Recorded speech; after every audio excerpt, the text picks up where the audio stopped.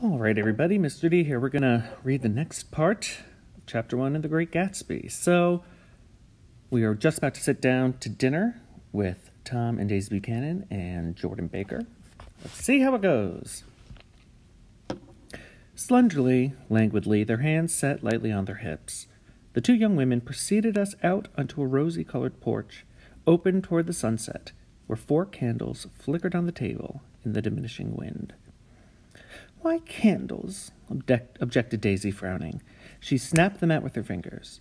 "In 2 weeks it'll be the longest day in the year." She looked at us all radiantly. "Do you always watch for the longest day of the year and then miss it?" "I always watch for the longest in the year and miss it." "We ought to plan something," yawned Miss Baker, sitting down at the table as if she were getting into bed. "All right," said Daisy. "What do we plan?" She turned to me helplessly. "What do people plan?" So let's actually look at this whole thing. All right, so Daisy, on first blush, right, seems a little dim, right?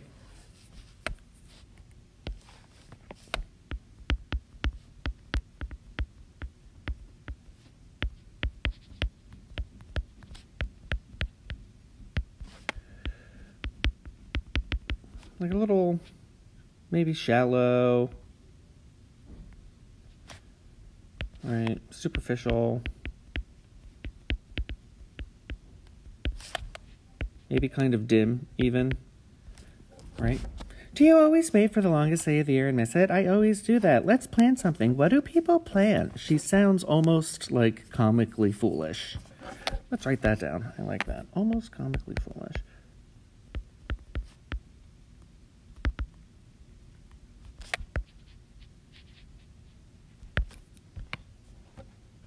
All right. Before I could answer, her eyes fastened with an odd expression on her little finger. "Look," she complained. "I heard it." We all looked. The knuckle was black and blue. "You did it, Tom," she said accusingly. "Well, I know you didn't mean to, but you did do it. That's what I get for marrying a brute of a man.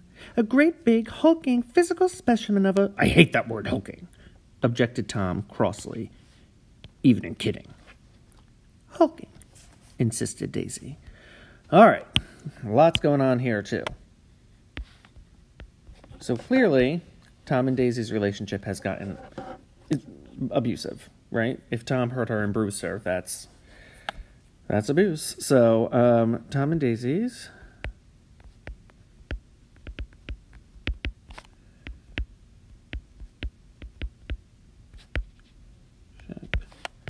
is toxic. Oofa. Abusive. Aggressive.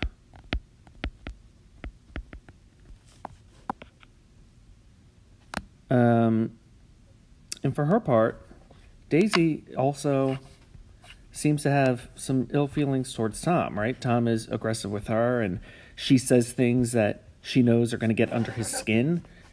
It's toxic. It's just toxic.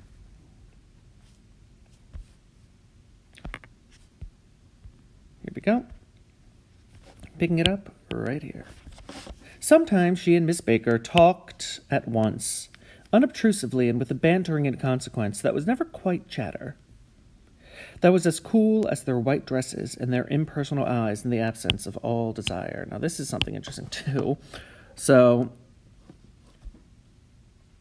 look at the way they're described: unobtrusive, bantering, inconsequential, cool, impersonal, the absence of all desire. These are people who have everything. Anything they want, they can have.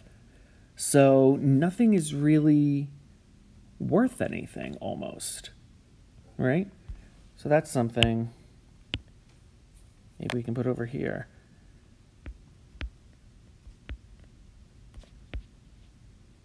When you have everything, everything becomes inconsequential.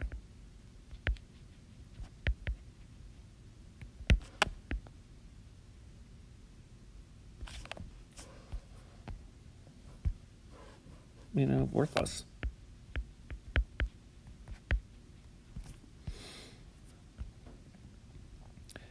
They were here, and they accepted Tom and me, making only a pleasant effort to entertain or to be entertained. They knew that presently dinner would be over, and a little later the evening too would be over and casually put away. It was sharply different from the West, where an evening was hurried from phase to phase towards its close in a continually disappointed anticipation, or else in sheer nervous dread of the moment itself. "You make me feel uncivilized, Daisy," I confessed to my second glass of corky but rather impressive claret. "Can't you talk about crops or something?" I meant nothing in particular but this remark, but it was taken up in an unexpected way. "Civilization's going to pieces," Tom broke out violently. "I've gotten to be a terrible pessimist about things. Have you read The Rise of the Colored Empires by this man Goddard?" We're going to talk about that. Yeah, I'm fine. Whatever. Yikes. "Have you read this Rise of the Colored Empires by this man Goddard?" No, I answered, rather surprised by his tone. "Well, it's a fine book, and everybody ought to read it. The idea is that if we don't look out, the white race will be utterly submerged. It's all scientific stuff. It's been proved." All right, so more characterization about Tom. Tom's a racist. He doesn't have many good qualities, Tom Buchanan. All right. And Daisy here is... I like this line. He says, "It's all scientific stuff. It's been proved." And Daisy says, listen to this, "Tom's getting very profound," said Daisy with an expression of unthoughtful sadness. Actually, I'm going to make this a different color. "Tom's getting very profound," said Daisy with an expression of unthoughtful sadness. "He reads deep books with long words in them." She's making fun of him here, right?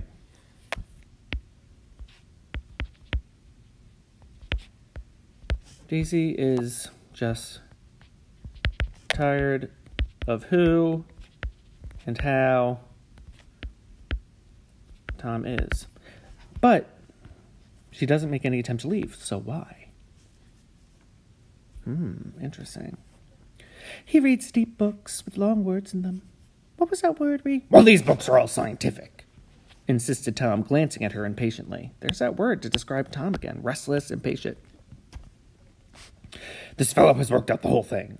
It's up to us, we're the dominant race, to watch out or these other races will have control of things." "Oh, we've got to beat them down," whispered Daisy, winking ferociously toward the fervent sun. "You want to live in California," began Miss Baker, but Tom interrupted her by shifting heavily in his chair.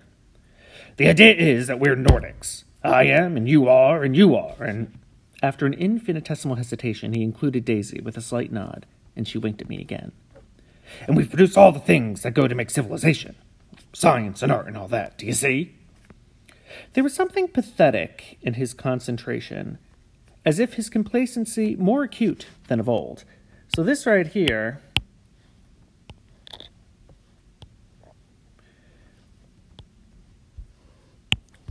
more of Nick's perception of Tom.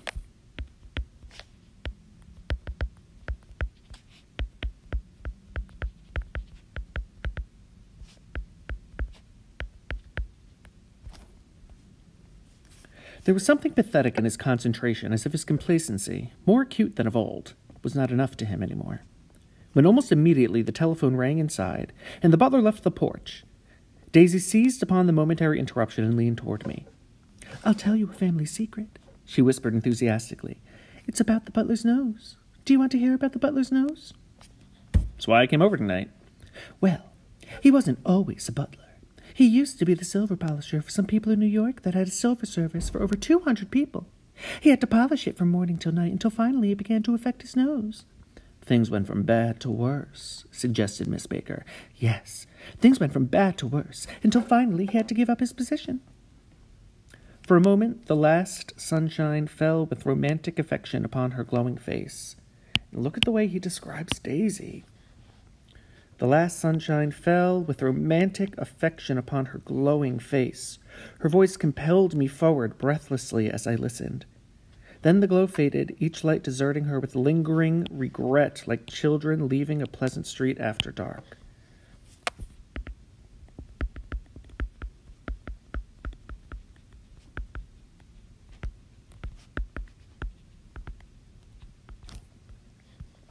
The butler came back. Now, it was about to get scandalous. The butler came back and murmured something close to Tom's ear, whereupon Tom frowned, pushed back his chair, and without a word went inside. As if his absence quickened something within her, Daisy leaned forward again, her voice glowing and singing, "I love to see you at my table, Nick. You remind me of a rose, an absolute rose, doesn't he?" She turned to Miss Baker. "An absolute rose?" This was untrue. I'm not even faintly like a rose. She was only extemporizing, but a stirring warmth flowed from her as if her heart was trying to come out to you. Oops.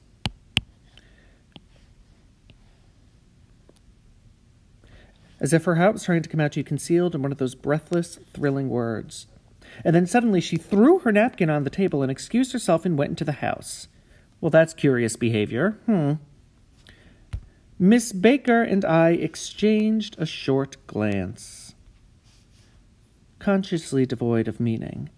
I was about to speak when she sat up alertly and said, "Shh," in a warning voice. A subdued, impassioned murmur was audible in the room beyond, and Miss Baker leaned forward, unashamed, trying to hear. The murmur trembled on the verge of coherence, sank down, mounted excitedly, and then ceased altogether. "This Mr. Gatsby you spoke of is my neighbor," I said. "Don't talk. I want to hear what happens." "Is something happening?" I inquired innocently. "You mean to say you don't know?" said Miss Baker, honestly surprised. "I thought everybody knew." "I don't." "Why," she said hesitantly, "Tom's got some woman in New York." "Some woman?" I repeated blankly.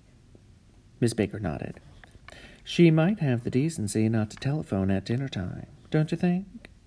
So, this is Tom's having an affair. How about that?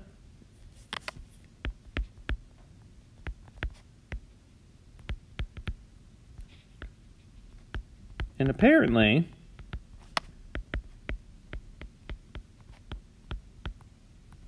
everybody knows. So that's who's on the phone, calling his house at dinner time. Rude. Almost before I had grasped her meaning, there was a flutter of a dress and the crunch of leather boots, and Tom and Daisy were back at the table. "It couldn't be helped," cried Daisy with tense gaiety. She sat down, glanced searchingly at Miss Baker, and then at me, and continued. I looked outdoors for a minute. "Oh, I looked outdoors for a minute, and it's very romantic outdoors. There's a bird on the lawn, and I think it must be a nightingale come over on the Cunard or White Star Line. He's singing away." Her voice sang. "It's romantic, isn't it, Tom?" "Very romantic," he said, and then miserably to me, "If it's light enough after dinner, I want to take you down to the stables." The telephone rang inside, startlingly, and as Daisy shook her head decisively at Tom, the subject of stables, in fact, all subjects, vanished into air. Among the broken fragments of the last 5 minutes at table, I remember the candles being lit again pointlessly, and I was conscious of wanting to look squarely at everyone and yet to avoid all eyes. I couldn't guess what Daisy and Tom were thinking, but I doubt if even Miss Baker, who seemed to have mastered a certain hearty skepticism, was able utterly to put this fifth guest's shrill, metallic urgency out of mind. To a certain temperament, the situation might have seemed intriguing. My own instinct was to telephone immediately for the police. All right? It's almost like Nick can see something dark coming. The horses, needless to say, were not mentioned again. Tom and Miss Baker, with several feet of twilight between them, strolled back into the library as if to a vigil beside a perfectly tangible body. While trying to look pleasantly interested and a little deaf, I followed Daisy around a chain of connecting verandas to the porch in front. In its deep gloom, we sat down side by side on a wicker settee. Daisy took her face in her hands, as if feeling its lovely shape, and her eyes moved gradually out into the velvet dusk. I saw that turbulent emotions possessed her, so I asked what I thought might be some sedative questions about her little girl. Right, so there's something bubbling inside of her right now. "We don't know each other very well, Nick," she said suddenly, "even if we are cousins. You didn't come to my wedding." "I wasn't back from the war." "That's true." She hesitated. "Well, I've had a very bad time, Nick, and I'm pretty cynical about everything." Evidently she had reason to be. I waited, but she didn't say any more, and after a moment I returned rather feebly to the subject of her daughter.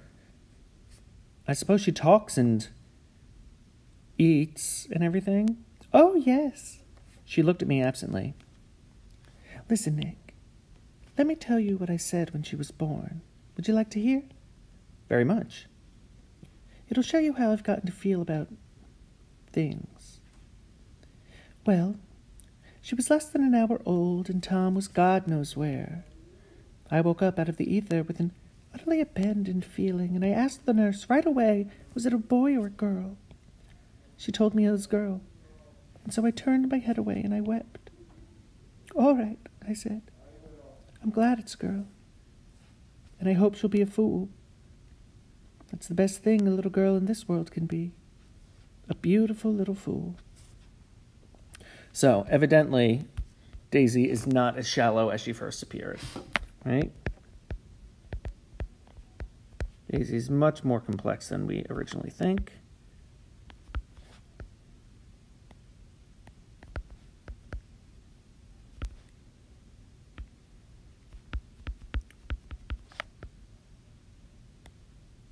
Right? She is very aware Tom cheats on her.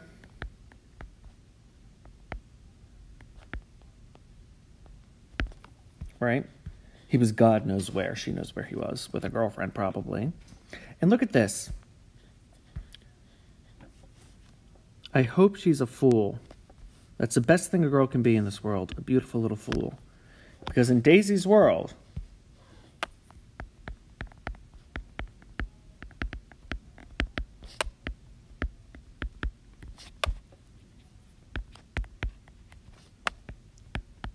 the best way a woman can survive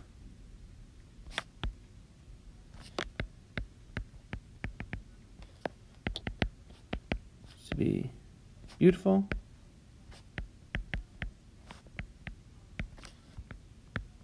so a rich man will marry you,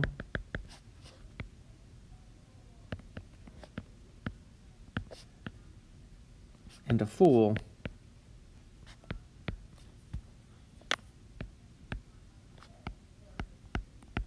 so you won't realize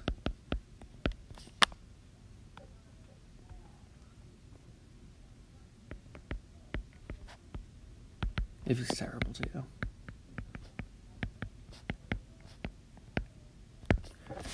Right? What a way to live. She must feel very trapped in her marriage right now.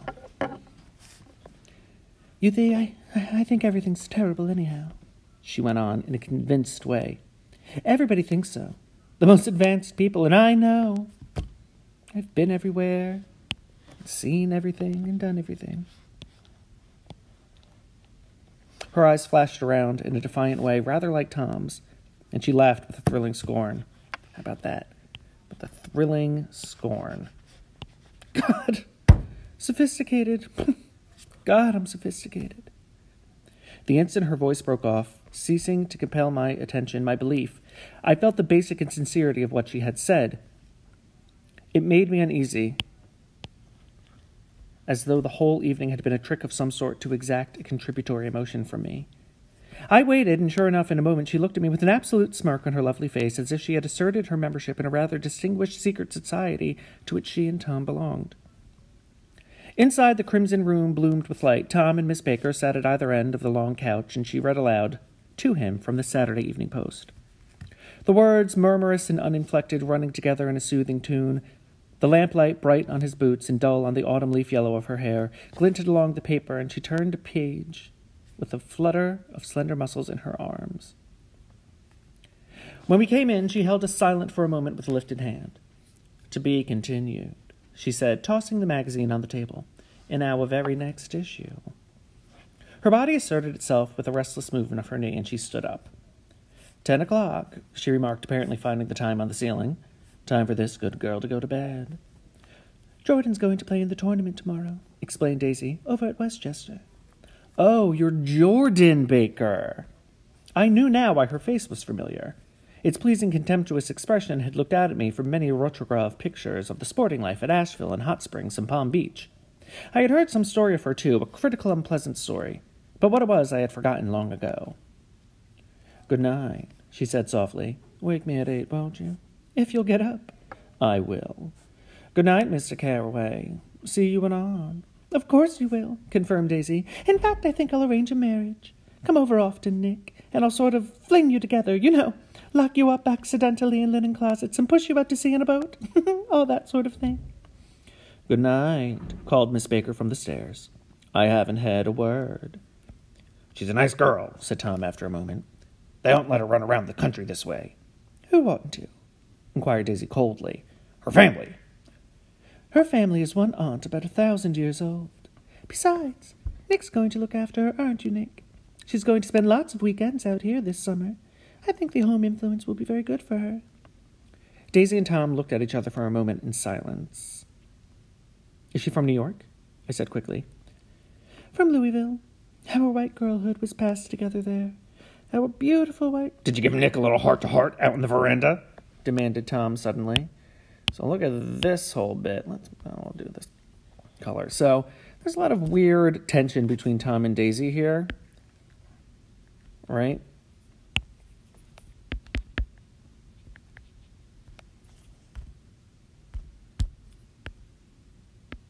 Ah, man.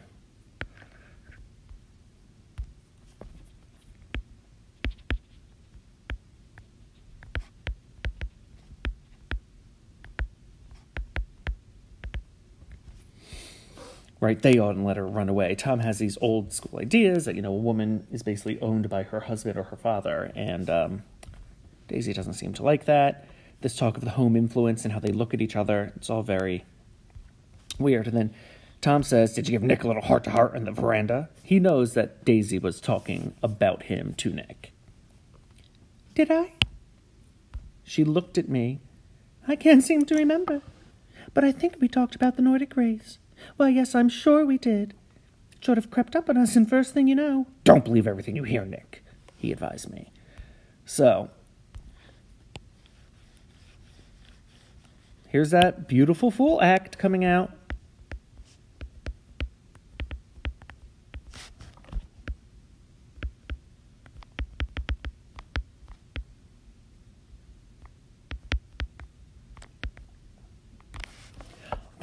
What did we talk about on the porch? I don't remember. Tee-hee-hee. It must have been what you were talking about, husband. Right? She's acting purposefully foolish. I said lightly that I heard nothing at all, and a few minutes later I got up to go home. They came to the door with me and stood side by side in a cheerful square of light. And as I started my motor, Daisy peremptorily called, "Wait! I forgot to ask you something, and it's important. We heard you were engaged to a girl out west." "That's right," corroborated Tom kindly. "We heard that you were engaged." "It's libel. I'm too poor." "But we heard it," insisted Daisy, surprising me by opening up again in a flower-like way. "We heard it from 3 people, so it must be true." Of course, I knew what they were referring to, but I wasn't even vaguely engaged. The fact that Gossip had published the bans was one of the reasons I had come east. You can't stop going with an old friend on account of rumors, and on the other hand, I had no intention of being rumored into marriage. So basically, Nick was kind of casually dating some girl back home, and then it got into the gossip columns that they were going to get engaged, and he was like, "Nope." And that's part of the reason he moved. Their interest rather touched me and made them less remotely rich. Nevertheless, I was confused and a little disgusted as I drove away. Confused and disgusted. Interesting choice of words. It seemed to me that the thing for Daisy to do was to rush out of the house, child in arms, but apparently there was no such intentions in her head. As for Tom, the fact that he had some woman in New York was really less surprising than the fact that he had been depressed by a book. Something was making him nibble at the edges of stale ideas, as if his sturdy physical egotism no longer nourished his peremptory heart. Hating on Tom. Already it was deep summer on roadhouse roofs, and in front of wayside garages where new red gas pumps sat out in pools of light. And when I reached my estate at West Egg, I ran the car under its shed and sat for a while on an abandoned grass roller in the yard. The wind had blown off, leaving a loud, bright night with wings beating in the trees and a persistent organ sound as the full bellows of the earth blew the frogs full of life. The silhouette of a moving cat wavered across the moonlight, and turning my head to watch it, I saw I was not alone. 50 feet away, a figure had emerged from the shadow of my neighbor's mansion and was standing with his hands in his pockets, regarding the silver pepper of the stars. Something in his leisurely movements and the secure position of his feet upon the lawn suggested it was Mr. Gatsby himself, come out to determine what share was his of our local heavens. So this is Gatsby's first appearance. So this is going to be important somehow.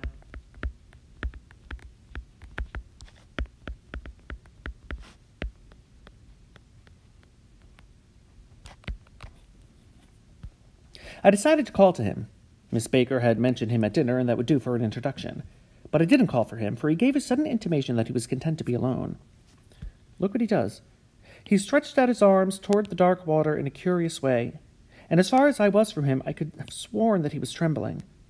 Involuntarily, I glanced seaward, and distinguished nothing except a single green light, minute and far away, that might have been the end of a dock. When I looked back once more for Gatsby, he had vanished, and I was alone again.